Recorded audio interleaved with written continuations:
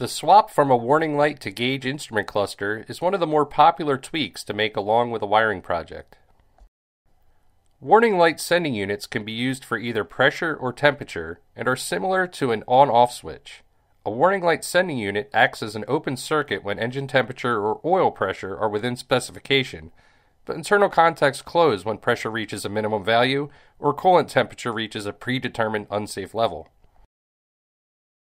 A warning light wire touching ground will have the same effect as a sending unit that has been switched on due to high temperature or low oil pressure. Grounding the sending unit signal wire under hood will function as a quick bulb and sending unit check for this type of system. If grounding the wire doesn't cause the light to turn on, there's a likely break in the wire or a bad bulb in the instrument cluster.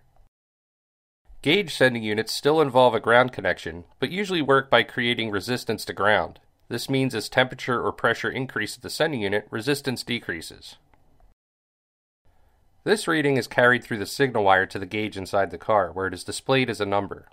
In this example using a 69 Camaro, a lower resistance value at the sending unit means a higher reading at the gauge. Grounding the sending unit wire on this type of system should move the gauge to its maximum value, where no connection should show the lowest value. Manually touching this wire to ground should cause the needle to sweep from one side to the other on the gauge. This can be used to check for a break in the sending unit wire or faulty sending unit if there is no reading at the gauge.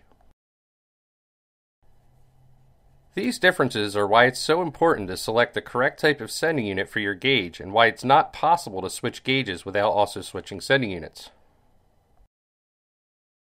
Aftermarket gauges will generally include or specify a particular sending unit, but may also use a stock sender. The wires supplied in one of our harnesses will carry the information to the gauge either way, but it's important to follow the gauge manufacturer's instructions to ensure a correct reading or warning light function. In addition to following us on YouTube, please check us out on Facebook, CarBuff Network, Instagram, and AmericanAutoWire.com.